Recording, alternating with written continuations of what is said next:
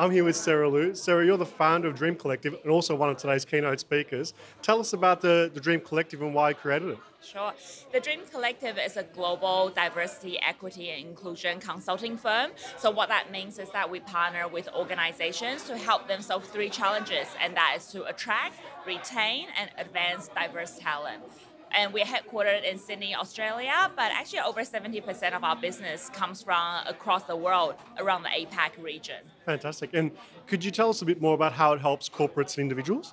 So what we do really is to help companies attract diverse talent, and what that means is through employer branding initiatives, talent attraction events to help them actually build a better employer brand amongst diverse talent, and also helping individuals and leaders build a more inclusive environment through our retention and advancement programs. Sarah, tell us, in your opinion, the opportunities for supply chain, especially inclusivity and diversity.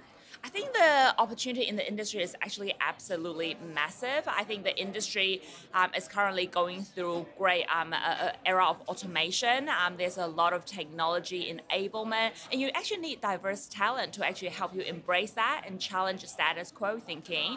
And also, it's an industry that's currently embracing sustainability, all of which are hugely attractive to diverse talent. So I think it's an opportunity for us as an industry to tell the story and to open our doors for more diverse talent and build inclusive culture within.